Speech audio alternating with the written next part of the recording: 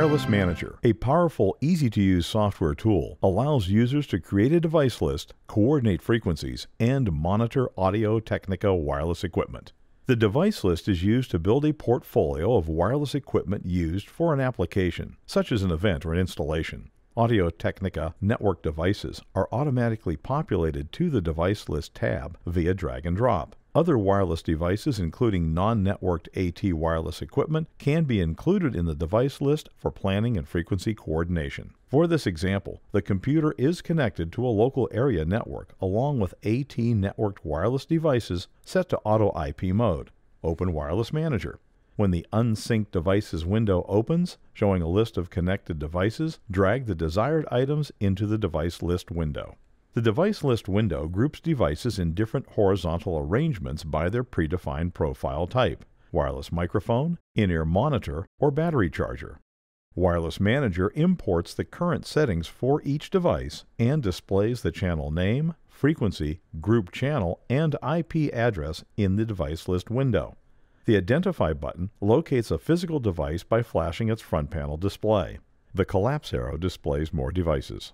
Device status is represented by a chain link icon indicating sync between a device and the software. When illuminated, Wireless Manager can send and receive data from a device via the network connection. Right-clicking the chain link icon gives you the option to unsync the device. Selecting a device highlights it. To select a group of devices, use the Shift Control or Shift Command key while selecting them. For networked AT devices, right-clicking a highlighted device exposes the Device Settings button. This button opens the Device Settings window.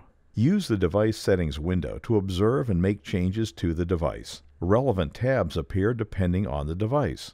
Applying the settings pushes them to the linked device over the network. For a wireless receiver, the System tab allows you to make changes to any receiver front panel setting, including channel name, output level, backup frequency, and metering. To change a setting, select the item and make the adjustment. Apply sends the changes to the receiver. Changes made at the receiver front panel are also reflected in the software. Use the Network tab to customize network settings and change the device ID. Default IP settings are automatic. Applications requiring static IP settings can be configured by changing the IP mode to static and entering the necessary values for the network installation. Use the Group Channel tab to configure user group frequencies or import group channel data in the CSV format. The Transmitter tab allows transmitter settings to be selected and queued for ease of transmitter sync. Choose the items, select the desired values, and click Apply. Select OK to queue the settings to the receiver. At the receiver, simply perform a TX sync to update the transmitter. For this example, 2 non-networked AT3000 series wireless and 4 IEM systems from another manufacturer will be added. Select the green plus button to add wireless devices.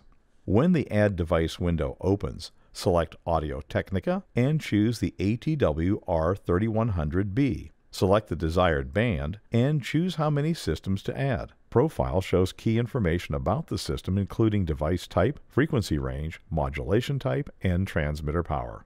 The Filter Intermodulation tab shows advanced settings used in frequency coordination and intermodulation calculations.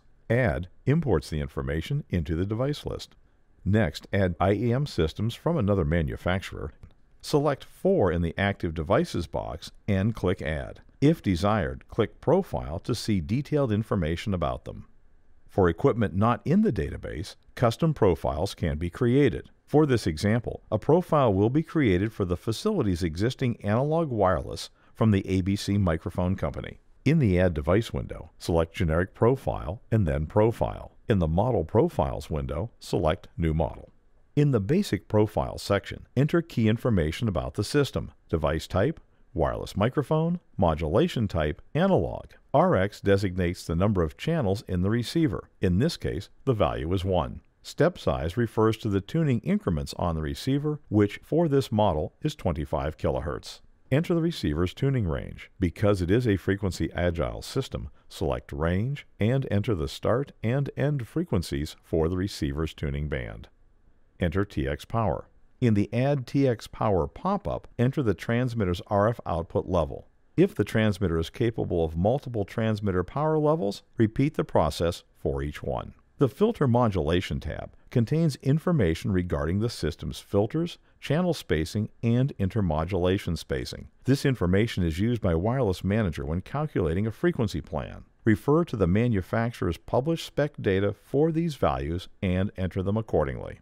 Click Save As and enter the manufacturer name, a model number, and band information. When the confirmation box appears, save the device.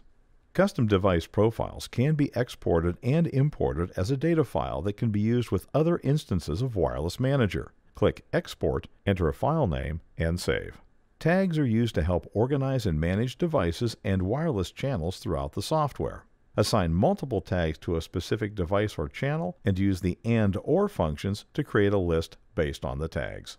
Add creates a new tag. Type the name of the tag using up to 20 alphanumeric characters and choose a desired color. Select a preset color or create a custom color using the color slider. Click Add to add the tag. To delete a tag, highlight the desired tag and click Delete. Deleting a tag will remove it from any items it was previously assigned to. Once tags are defined, add them to devices and channels. In this example, we will assign a wireless receiver to a stage and identify the type of microphone. Click the plus symbol next to the device. Select the desired tag from the list and it appears. If necessary, click the expansion arrow to display the receiver channel.